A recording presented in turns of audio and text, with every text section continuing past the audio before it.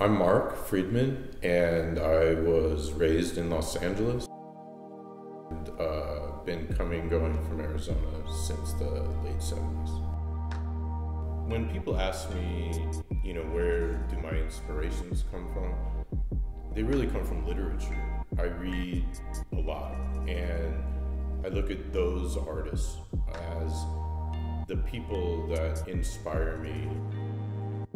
I think art is one of the most noble pursuits.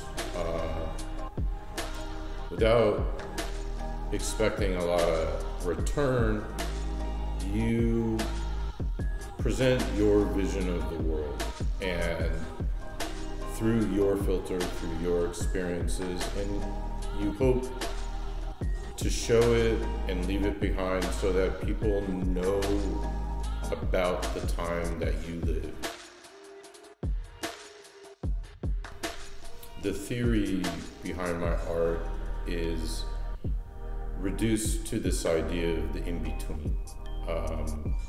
I grew up in a household where my parents are deaf, and so I had one foot in the deaf world and culture and one foot in the hearing world and culture, but never really belonging fully to either one.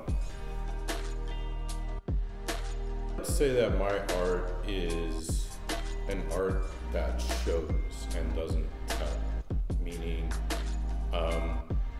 that by the time it leaves my hands, it's open to anybody who stands in front of it, and it's open for their experience, their biases,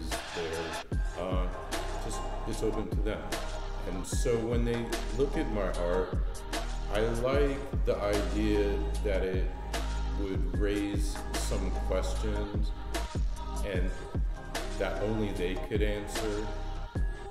What is this?